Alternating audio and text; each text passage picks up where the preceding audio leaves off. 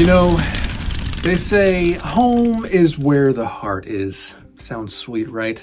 But it's probably not the case after a year or more of COVID-19. Today on Hot Words in the News, we're talking about revenge travel. 报复性旅游 sounds really unpleasant and violent. It's not, don't worry, but here are some terms to listen for in the news. One is all the rage, okay? If something is all the rage, that means it's really popular right now or in style. A lot of people are doing it. You might say 非常时兴.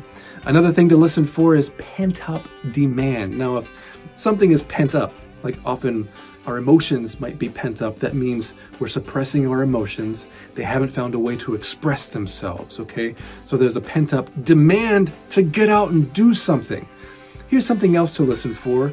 On the rise, okay? 现在在成长, okay? It's increasing. It's getting more popular.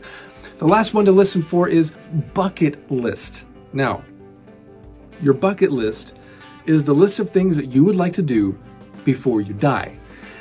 Why do we call it a bucket list? Well, one of the phrases we say for die, because there are many, is to kick the bucket. Yes, if someone kicks the bucket, it's kind of a nice or interesting way of saying that they died, okay? So what's on your bucket list? What would you like to do before you kick the bucket?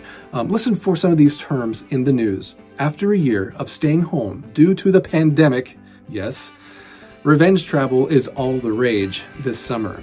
As countries are relaxing their COVID-19 restrictions, people are releasing their pent-up demand for travel. That's understandable.